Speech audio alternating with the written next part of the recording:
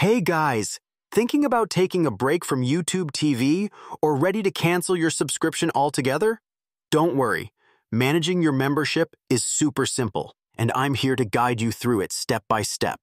To get started, head over to tv.youtube.com. Once you're there, open your account information by clicking on the profile circle in the upper right-hand corner of the page. This will open a menu. From there, click on Settings. In your account settings, make sure you're selected on the Membership tab. Under Membership, click on Manage. If you'd like to pause your membership, you can do so by choosing how many weeks you want to pause it.